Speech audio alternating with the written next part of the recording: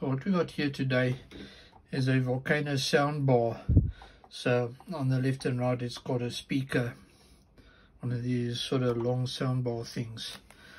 And what happened is, I think the battery failed. This is the replacement battery that I've wired in.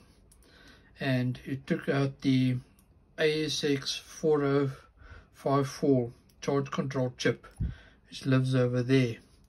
So what I've done is I've intercepted that with the charge PC board out of one of these torches that are cannibalized. Alright, so that's got a LTH7, something like that chip on it. So they're not pin for pin compatible.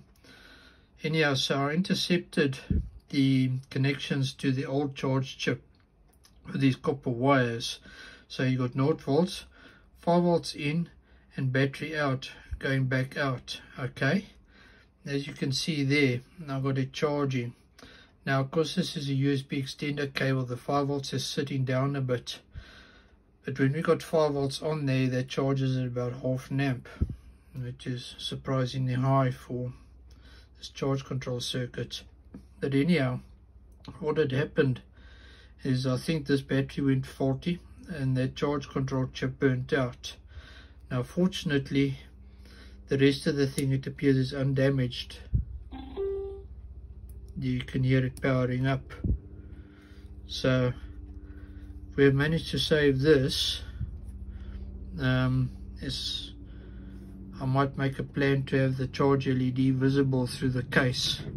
So I'm going to have to hide this board somewhere, and I might just drill a hole so it is visible. Okay, so I think we managed to save this soundbar by fitting this, hacking it with this charge circuit from an old torch and a new battery, and that'll be it. So right, hope you learned something from this. If your soundbar Bluetooth speaker is not charging, there's your problem. Ladies and gentlemen, have an awesome day further. Take care, and I'll see you next time for more awesome stuff. Thank you. Bye.